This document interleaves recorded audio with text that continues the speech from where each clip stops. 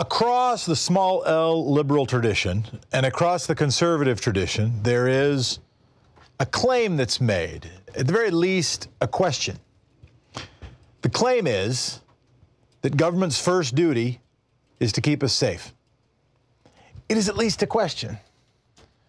Is government's first duty to keep us safe? As a kid, when I would hear about liberal mumbo jumbo and social welfare mumbo jumbo, trying to help people live better lives, or, care about trees and forests, that it was failing to acknowledge the first duty of government, which was to keep people safe. Now, I think it's an arguable preposition and arguable proposition. But very often when that argument is made, all that's talked about next is, the military or police. On the line with us now is Dr. Sanjeev Sriram, calling to us from California, who's going to talk to us about what's been happening with Medicaid. And if the government's duty is to keep us safe and to keep us alive, and if the first priority of any legislation is to not result in the loss of human life, connecting the dots between what's happening with Medicaid and what's been happening with human life now is something the good doctor can help us with. Happy Veterans Day, sir. Thanks for joining us. Oh, thank you for having me. Doctor, you there? Yeah, I'm here. Go ahead. What are we learning now about what's happening with Medicaid deaths and the loss of life? Yeah, so the Center on Budget and Policy Priorities just published a report last week, and what it shows is that Medicaid expansion, that is the expansion of Medicaid under the Affordable Care Act, has saved at least 19,000 lives nationwide.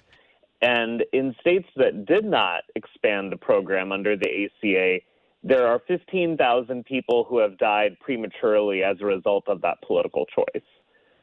And that is, it's actually, mind-boggling to see this data, because the people who did the study did the really hard work of trying to figure out, okay, if a life is saved in the 2014 to 2017 timeframe in a state that expanded Medicaid, how do you know whether that life that was saved was because of Medicaid expansion or because this person chose to put on their seatbelt or, got a ride when they were too intoxicated to drive? How do you know that this life was saved from that? And they did a painstaking amount of detailed research to come to this number, and it is 19,000 lives at least were saved in states that chose to expand Medicaid between 2014 and 2017. So say the numbers again, and then I want to go back to methodology. And thanks for being with us, by the way. Yeah, sure. Oh, yeah, glad to be here. So the numbers again, if your state expanded Medicaid, you live in a state that, along with other states that made that same policy choice to expand Medicaid, 19,000 lives at least have been saved. If you live in a state that has chosen not to expand Medicaid, there are 15,000 premature deaths that have happened because of that policy choice. So give us some examples about the ways that lives have been saved or the ways that lives have been lost that help us give some texture to those numbers. Yeah, so according to this report, one of the most important things that happens when people are in undercoverage with Medicaid is that they are rescued from false choices. And what do I mean by that? I mean that when people, manage to go to the doctor, like someone like me, and I give them a prescription, and then they have to turn around and go to the pharmacy, and now they have to decide, okay, I only have so much money in my pocketbook. I've got to figure out groceries. I've got to figure out stuff for the kids. I've got to figure out my own prescriptions. When you live in a state that expanded Medicaid, the cost of your prescriptions just went down enough where you don't have to choose against getting your prescription so that you can, so you can feed your family. You can afford to do both, which is kind of what you're supposed to be doing in the richest country in the world. But that's actually a huge example of how you can save lives, because people are able to, take care of themselves and do preventive medicine and take care of their conditions before they get really bad. And that's exactly what guys like me wanted to go into healthcare for, was to help people get better and to, not have to deal with this nonsense of, am I going to eat or am I going to, get the prescription that the doctor said? So in states that adopted Medicaid expansion, they saved 19,000 lives. In states that declined Medicaid expansion, they lost 15,000 lives. Did I get those facts right? And then say more about the methodology. How do we know that that those numbers are accurate? Yeah, so you got the numbers correct. And the way that we know that these numbers are right is that the researchers actually did a lot. They spent a lot of time with looking at data from the American Community Survey. It's the largest federal survey which has information on income, age, and other determinants of Medicaid eligibility. And then they line those up against administrative death records. And you're able to take these huge sample sets and compare, okay, so we know that this many people in this state, finally became eligible for Medicaid. And we also see that there is this big drop-off in the death rate in those states for those age groups, because people who were, previously maybe, at risk of dying because they couldn't afford to go to the doctor, are now under Medicaid and they're getting to see the doctor finally. And so it's a lot. It takes a lot of time and detail to go through this data, but these researchers have done it. And in fact, they're speculating that the 19,000 lives saved might be an underestimate for the number of people saved, simply because the longer, one of the things that they found was that the longer Medicaid expansion has been going on in your state, the more and more lives have been saved. When we compare this with the loss of life from, I don't know, any number of highly publicized threats, heck, the president and previous president's focus on terrorist attacks, hard to find. What are larger drivers of premature loss of life? Maybe auto crashes. I know gun violence is maybe still tobacco. Where does this, if you were going to try to rank stuff, and maybe it's apples and oranges, but if you're going to try to rank this, put this in some context with other threats, how would you help give it some context?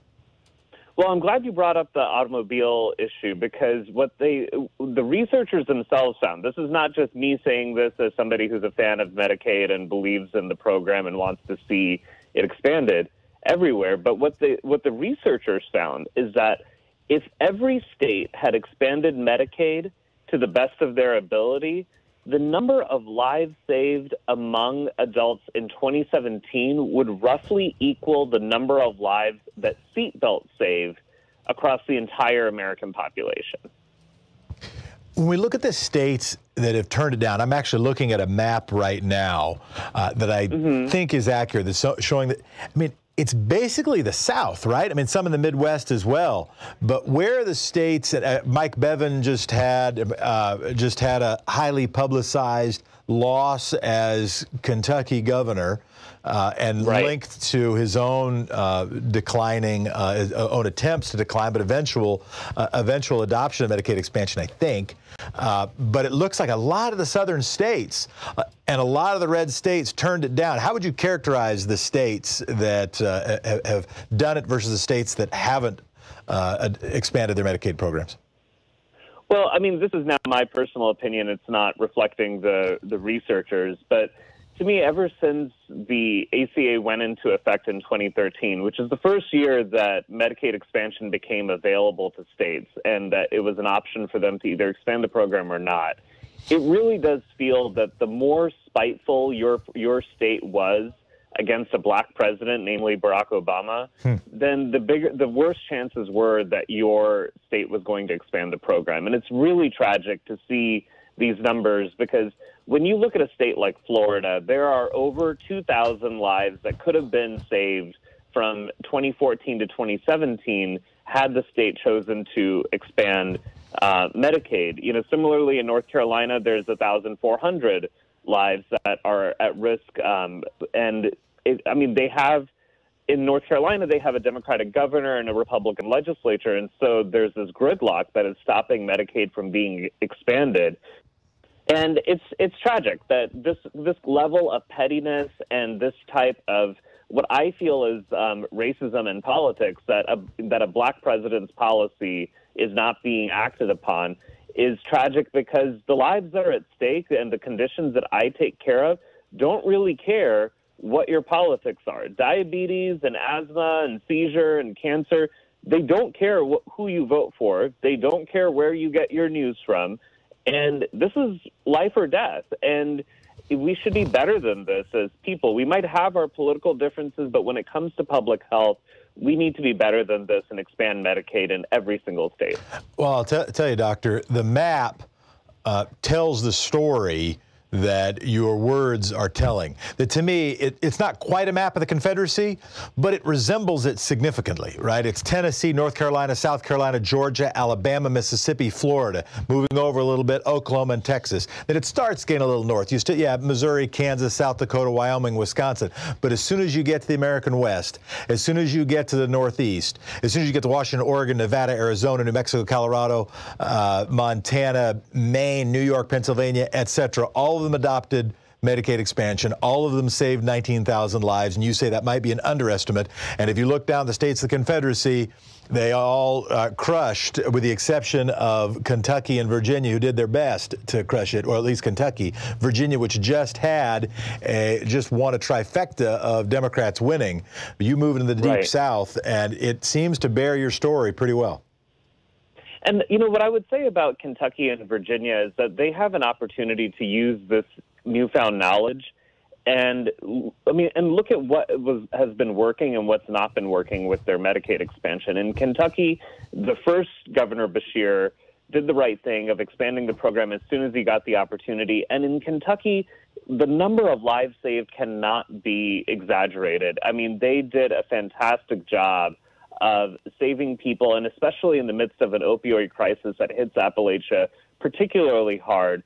Medicaid worked wonders in Kentucky during the first Beshear's term. Now that a new Beshear is in, I would ask that governor to look at this data, and I would actually ask the Virginia legislature to do the same, is to look at this data and to ask, where are we putting up hurdles in front of people when it comes to Medicaid eligibility and enrollment, where we don't need hurdles and where we could actually be saving more lives?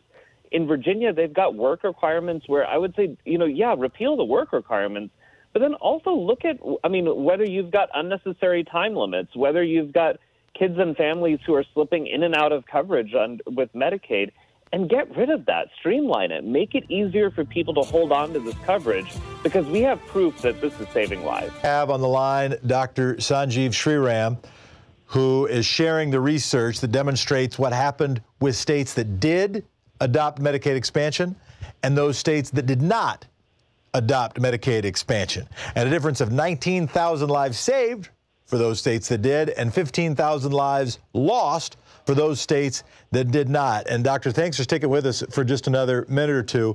What do you say to those folks who say, but we shouldn't give it to Mexicans? We can't extend Medicaid until the borders are secured. Until we've built a wall, we don't expand Medicaid. We'll be saving the wrong lives, not American lives, not people who become Americans by a legal process based on current laws. What's your response to that? Why should we prioritize Medicaid expansion when there's other things to worry about? So whenever because I've heard this question before, and, I always like to look behind the question and figure out who's asking it and how do they benefit when we are divided, when patients and families who are struggling, right? Because all of us are struggling with this current healthcare system, and so many of us are, struggling to pay for the prescriptions, to pay for the copays and the premiums and everything else. If you move between one state and another, are you at risk of losing Medicaid coverage? All of us are struggling with this right now.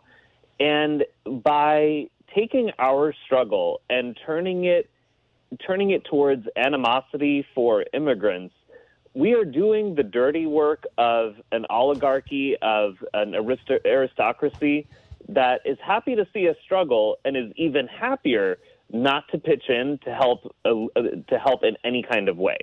And I think the only person who is really happy to see us fight against immigrants when it comes to our health care are those billionaires who are not going to be held accountable for what they owe the system. And I would say that we are the richest country on earth. We can afford to take care of every single human being in this country, regardless of immigration status, documentation status, where they were born, whatever. We can afford to do it. We are the richest country in the world, in the history of the world, and I just reject the false choice that we can't do this for everyone. And Doctor, what is happening? Is there any impact of this data, or any of the states that have rejected Medicaid expansion? Do we have any indication that any of them are rethinking, or that the voters within those states are demanding change? So, I mean, when you look at that map, right, that you were alluding to before, to me, some of the brightest signs of hope are when you look at Nebraska, Utah, and Idaho. These are, classically red states, and they're, they fit a conservative mold in a lot of the conventional political reporting. But when given the chance to ask voters, do you want to expand Medicaid in your state under the Affordable Care Act, each of those three states, the voters, the everyday people, said absolutely yes, we must expand Medicaid by huge majorities in Nebraska, Utah, and Idaho. They were willing, like, everyday people are looking past their own politics and are doing what's right for public health. What's tragic is that you've got these state legislatures and governors who are either trying to block the will of the people, stall it, or do the barest minimum possible so they can legally say that, yeah, we kind of did what the voters wanted, but we didn't do the full spirit of what the voters wanted. And so I look at us as, everyday people, and I have a lot more optimism that we know what we need to do to take care of each other. And it's that we have got political machines that we have got to take back and re-own and bring them to our will. Well, Doctor, really appreciate your time. If there were a site or a reference that you wanted to plug, that you wanted people to take a look at, where you wanted people to find out more, where would that be? Well, the Center for Budget and Policy Priorities has the Center on Budget and Policy Priorities has this report that we've been referring to on their website. It's cbpp.org. I myself am working on Medicare for All and making racial justice a cornerstone of Medicare for All, and that work can be found at socialsecurityworks.org/all-means-all.